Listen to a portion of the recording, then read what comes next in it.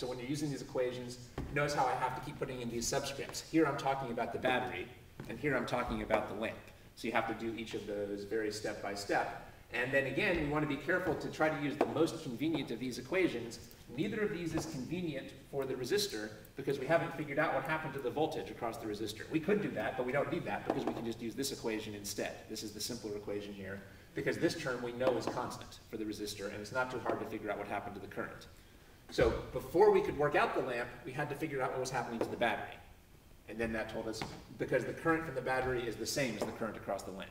So I think that's pretty tricky already. Let's try to be a little bit more specific here. Let's say that the current here, let's say that the current has gone up by a factor of 2. How much will the power increase by? By a factor of what? 4. 4, not 2, but 2 squared, because the current here is squared.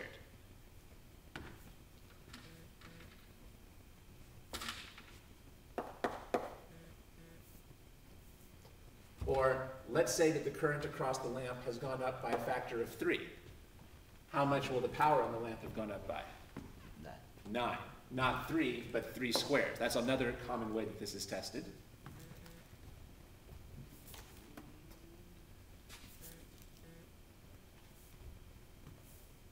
So let's put some more details in here. We know that the resistance here has increased. Well, let's say that the total resistance has increased by a factor of 2.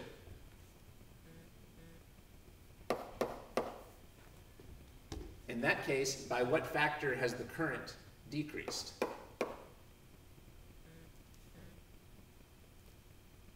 And for that, we can use this equation. Oh, so then it's just the same by 2. We can see from this equation that I and R are inversely proportional because V is constant. So what this tells us is that if we're multiplying R by 2, we have to divide I by 2.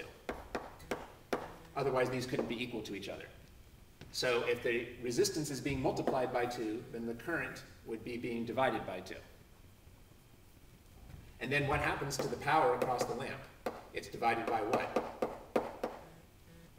Oh, because then the resistance went up by 2, but then the I goes down by 4. Careful. The I went down by 2. By 2, but then isn't it squared? But then what happens to the power? Power Is goes divided down by 2. Take your time. We've decided that the resistance was multiplied, we're supposing the resistance was multiplied by 2. Yeah. Do you agree then that the current has been divided by 2? Yeah. All right. In that case, we know that the power is going down, it's being divided, but what's it being divided by? Is it not 4? Yeah, it is 4. Maybe you were thinking the right thing and saying the wrong thing. Did I not say 4? No. So yeah, I think you were probably thinking the right thing and saying the wrong thing. So first of all, I think you said something like the current went down by 4. Maybe what the power was down by 4.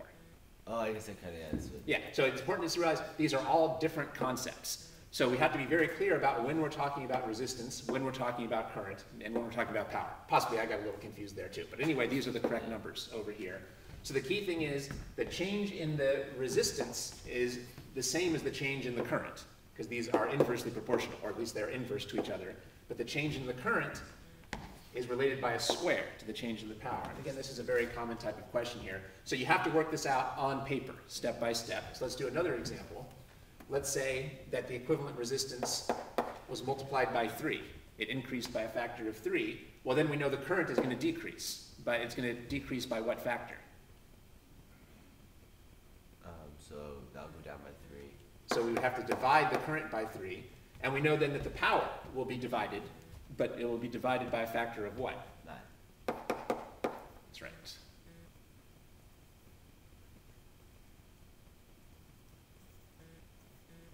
Good. Now one more application.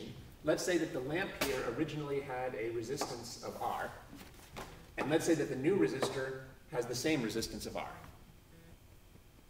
So we're putting in the new resistor with a resistance of R.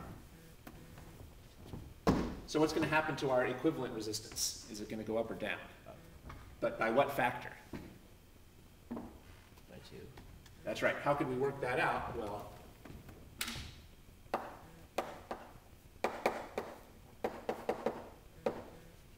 When resistors are in series, the resistances just add. So, and we know that in this case, both resistances are R. So the new resistance is just twice the original resistance. So the equivalent resistance here has been multiplied by 2. So what's going to happen to our total current? It's going to be multiplied or divided. Divided by 2. Right? And what's going to happen then to the power across the lamp? Divided by 4. That's right. And this again is a very common type of question here where they just give you R for the resistances and then you have to figure out the power of change over here. So by the way, so if we put in 2 resistors of 2R, that's twice as much resistance. Suppose we put in 3 resistors with the resistance of R. Then the resistance would go up by a factor of 3. Or if you put in 10 resistors, then the resistance has increased by a factor of 10. And then the current would have been falling by a factor of 10, and the power would fall by a factor of 100.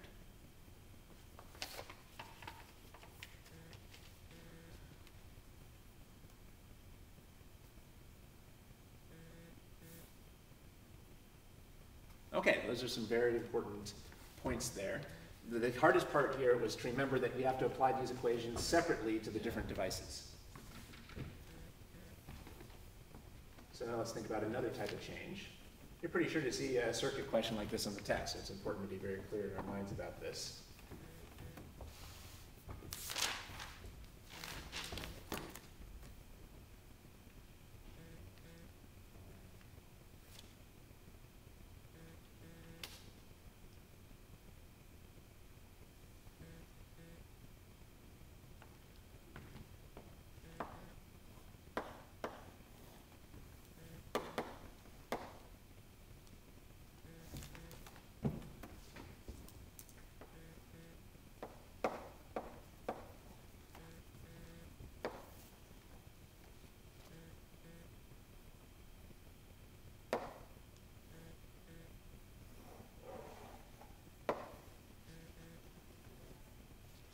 So let's say we take the original circuit, and then we add a new resistor along this path.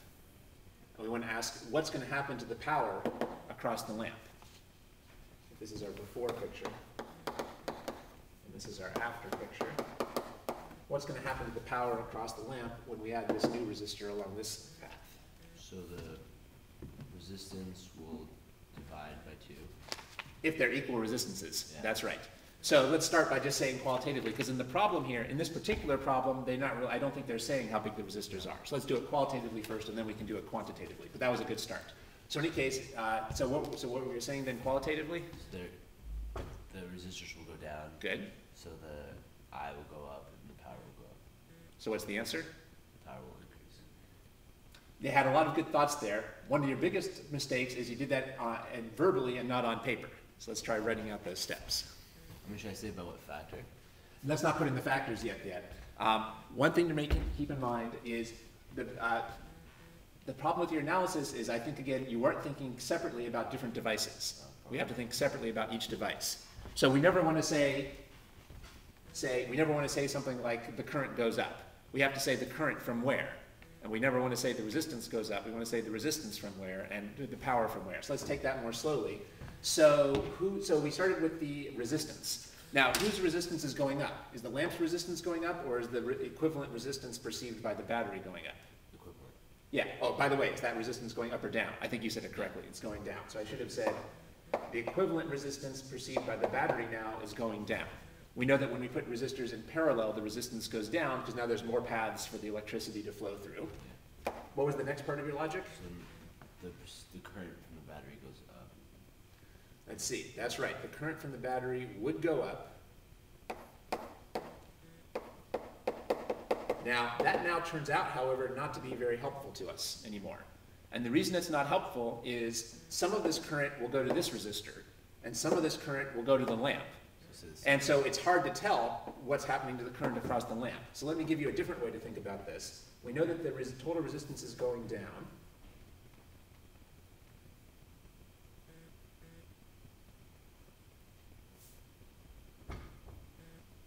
Well, we don't even need this here. That won't even help us. These problems are tricky.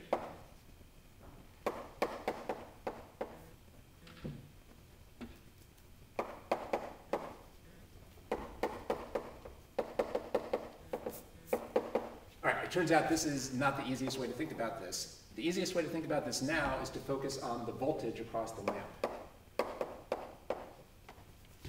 When we put this new resistor in here, does the voltage across the lamp increase, decrease, or stay the same?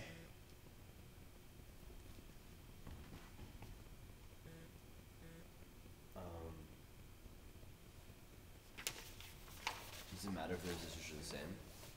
I'm sorry, could you repeat Does that? it depend on if the resistors are the same? I don't think so, no. Is it, When we put this new resistor in, does the voltage drop across the lamp increase, decrease, or stay the same? it doesn't change? Is it- Pardon? Yeah, how do you know it doesn't change? 'Cause it's like they're skiing down the different paths. That's right. So for example, let's say this is a 5-volt battery. If this is a 5-volt battery, what's the voltage drop across the lamp? But Now, we're assuming it's still the same battery here.